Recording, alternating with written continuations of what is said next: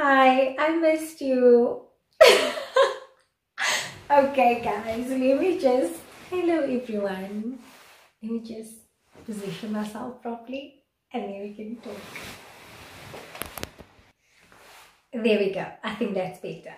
So, it's Sunday and I was doing some TikToks, minding my own business, and I played this one TikTok, about to do it, and the song was My Worship. But it was the one section, the chorus part, that said, I will not be silent and I will always worship you. And as I'm doing this TikTok, if you go to my feed, I'll probably have it uploaded by now.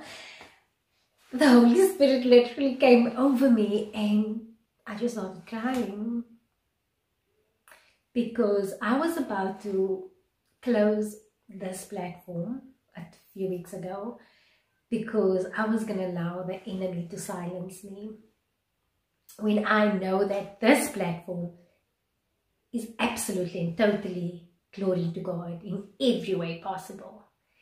And my friends, my family, everybody that knows me and knows me well knows that it's about God.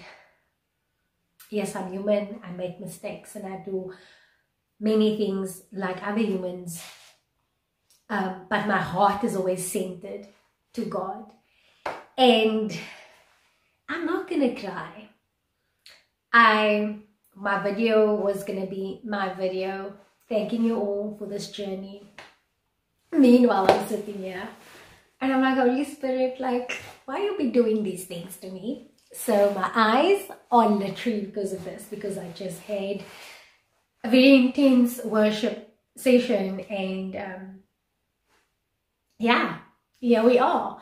I don't think it's necessary for me to open up about what has happened, because it's not something that I really want to entertain. And I also removed a lot of when I was going through a lot of emotions, I removed a lot of stuff. I removed a lot of stuff from my posts and things updated during my time where I was just going through the most. And my husband was saying to me, you don't need to explain nothing to nobody, and you know, and just whoever came across this video who doesn't know me and just clicked on this video, I am Chandra. Welcome to my channel. I need to reintroduce myself basically to everybody. I think that I have used this platform to always share my journey in a way to inspire people, in a way to help people grow and motivate people. Because I always thought that I wish that I had someone when I was growing up, a colored female, someone that looked like me, someone that grew up where I grew up, and I always wanted that, and I always hoped to have that. And I thought I could be that person. By doing that, I have opened up my home to people on here, and I have opened up my life to people on here. And the softie that I am, and I think because of who I am, or should I say was, people kind of took advantage of that in a way where some people felt entitled to speak to me a certain way, to just expect of me to do things a certain way. And then things just got hectic in business. We went from completing a certain amount of orders a day to now having to complete 3 times, 4 times that, because of just growth, which is always great.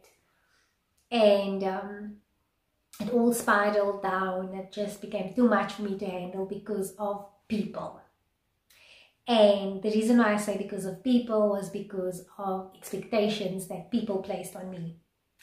Because when we were smaller, I could always deliver that specific type of service. I could always chat to them online, which I always loved. And you guys know I say that in one of the videos, that is why our business grew, because I've had genuine relationships with people. And I've always been genuinely interested. And then people started sending me messages like, hi, you've not posted my picture. You've not posted my picture yet. I tagged you in it. And I'll be like, oh my word, I didn't see it. I'll have a look now, for example. Small things like that. That's how it started. Then it started becoming things like people just expecting you to, I will never forget this. One lady's like, hi, please drop it at my place. I'm like, I don't know. I didn't see courier fees. And the lady's like, no, but you can just drop it at your mom whenever you have a moment. And I was like, okay.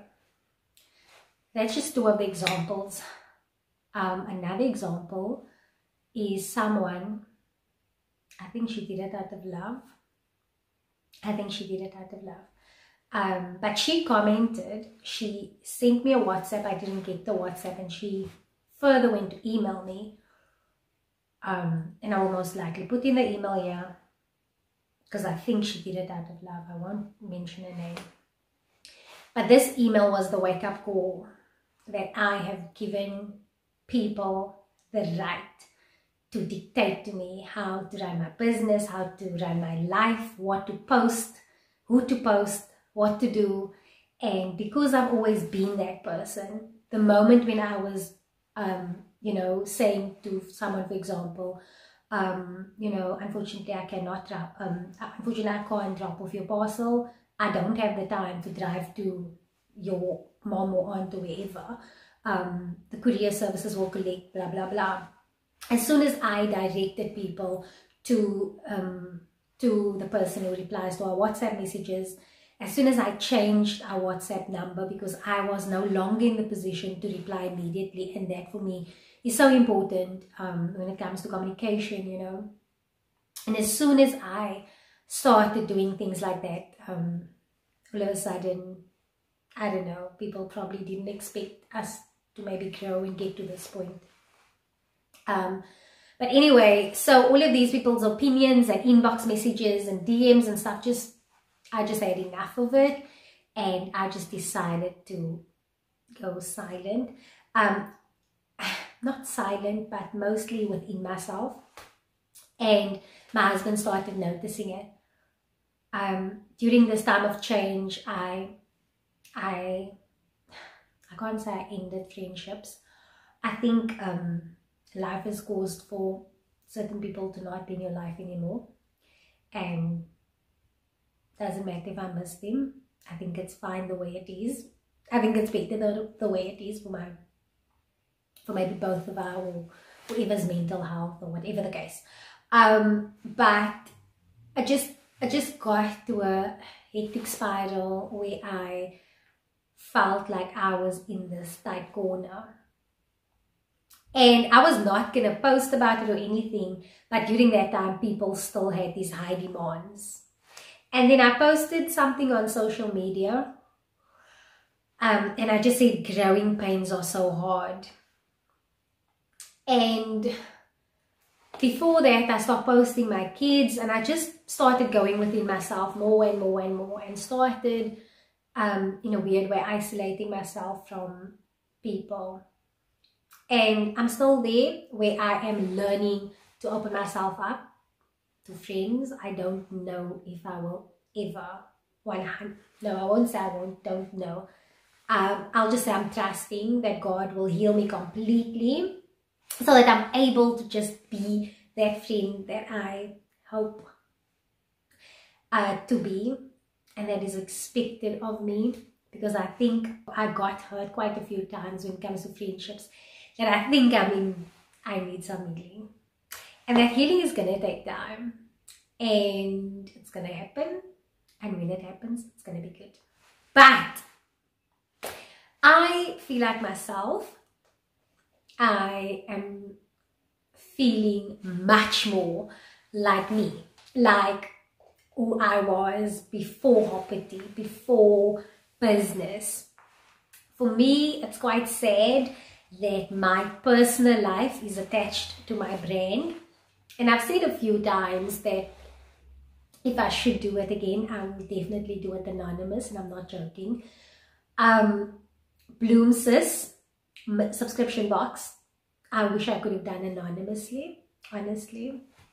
Only because of the fact that I just want to be able to be me and just be me. Like if I want to post about whatever, I don't have to worry about whatever.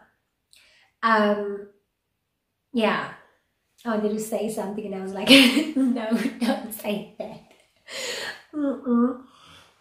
Needless to say, guys, I have honestly missed this outlet. I have missed just coming on here and chatting, and I've missed just being me on here.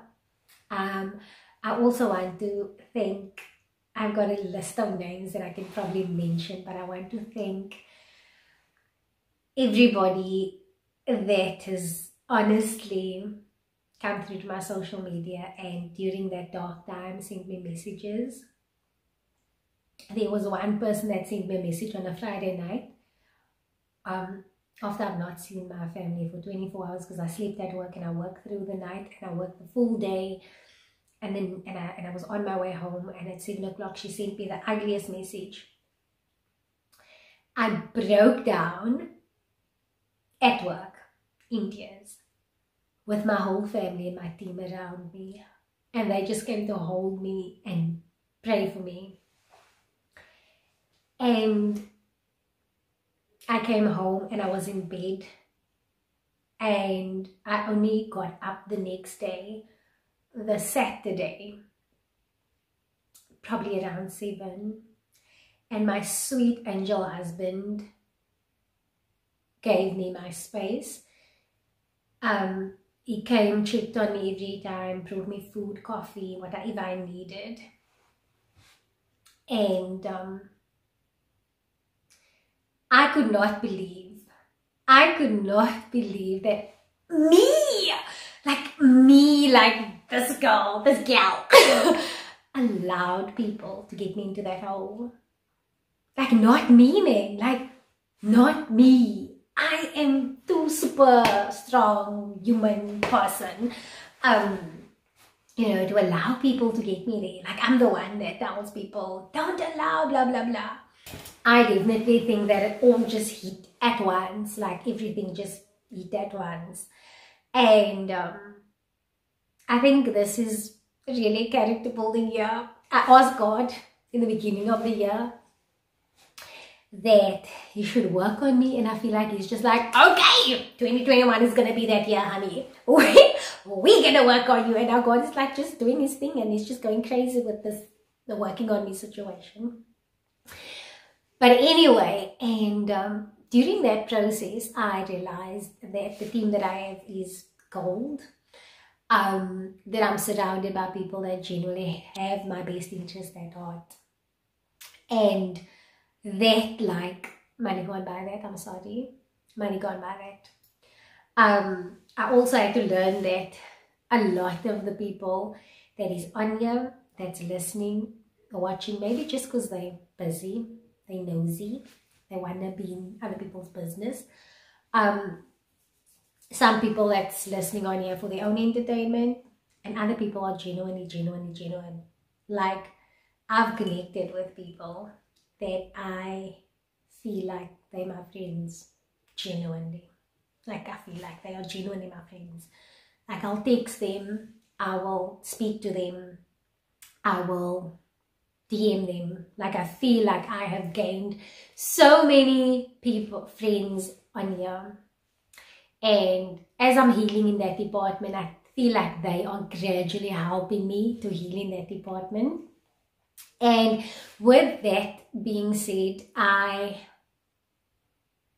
really just wanted to say that I am kind of still figuring out what I want to do with this channel. I'm still figuring out what I want to continue to share on here. I'm still figuring out what I shouldn't share. But most importantly, I kind of, in a weird way, just feel like after that intense worship encounter with God, I just felt the Holy Spirit tell me, be you. Be you in every way. Like, just don't be silent. And just be you. And I want to be me boldly and loudly, because that is what I always tell people to do. So I want to do that. I want to do that, and I want to be that, you know. So I am back, to say the least. I'm back. But I just felt like I don't want to just come on here after, what is it now, 2-3 weeks, and just act like nothing happened. Because a lot of you obviously follow me on Instagram and have been knowing and seeing what's happening. On an extremely exciting note, Hopper Tea is turning 5 years old in May. We have a lot of stuff planned, and the team would really love for me to vlog a lot of what we have planned. So I'm going to share that with you. A lot has changed. Obviously, you guys know we moved into our new premises. So much has changed. A lot of the tasks have been taken from me. And when I say taken, I genuinely mean that. I don't have to do a lot of things anymore, because we appointed new people. We have a marketing and admin person, mostly for Bloomsus, starting tomorrow. And my team has just been, they've been working overtime without me asking them to work overtime. Like, they've been doing things without me having to ask, like, check things, or it's just, they just on a level now after the storm that I just feel like, wow, I'm so happy the storm happened. I'm so happy. I'm so happy that I get to work alongside people that have my back, you know. But nonetheless, I am going to say goodbye for now, because we are on our way to chat. Like it's almost 20 minutes of us just chatting. But God is faithful, guys. God is faithful. God is so faithful. And yeah, welcome back to my channel. Welcome to a new me. Welcome to everything new, everything great, and everything amazing. And I honestly missed you guys. Mwah. Take care. Bye.